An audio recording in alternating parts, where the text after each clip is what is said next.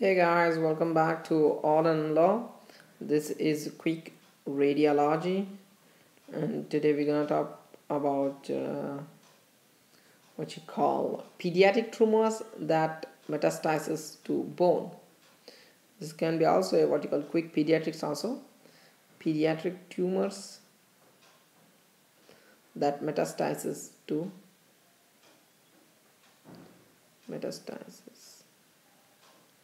bone.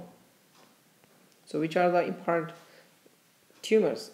Remember neuroblastoma, then we have leukemia, lymphoma, then we have clear cell sarcoma, rhabdomyosarcoma, retinoblastoma. Then we have two important bones of the Ewing sarcoma. As a lung metastasis much more common, and osteosarcoma.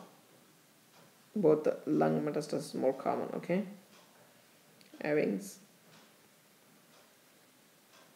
and osteosarcoma.